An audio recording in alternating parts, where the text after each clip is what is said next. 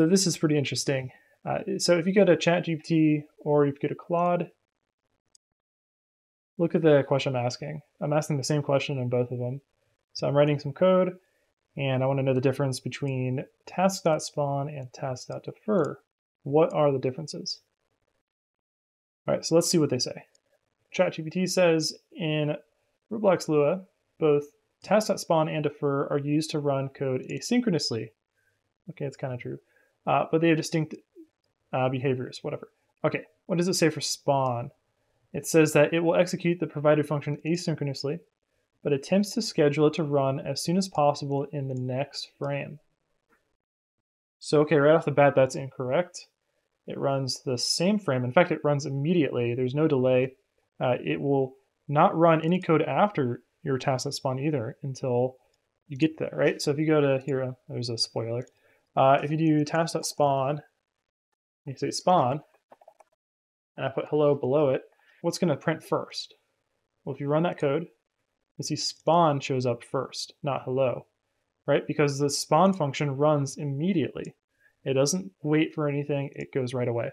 Okay, so right away, ChatGPT is wrong. Let's see what it says about defer. Defers execution until the scheduler finishes processing the current thread's task queue. I mean, it's kind of right, kind of wrong. It's confusing, I guess. Task.defer will run at the end of the current invocation cycle. So for instance, if you have run service.heartbeat, you have run service.renderstep, etc. Those are all you could call invocation points when Lua runs. At the end of those are when deferred functions will run. It's kind of an easy way to think about it. So pretty simple to describe, but it doesn't describe it properly. Okay, let's see what Claude says.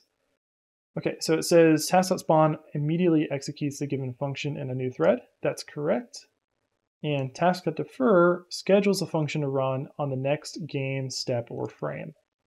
Okay, that's not really correct. That's confusing at the very least again. Like I said before, it just runs it at the end of the current invocation point, not next step, not the next frame. Like it even says that wrong. Task.spawn runs immediately. That's true. Task.defer waits until the next frame. That's incorrect. It does not wait until the next frame. Look at our timestamps down here.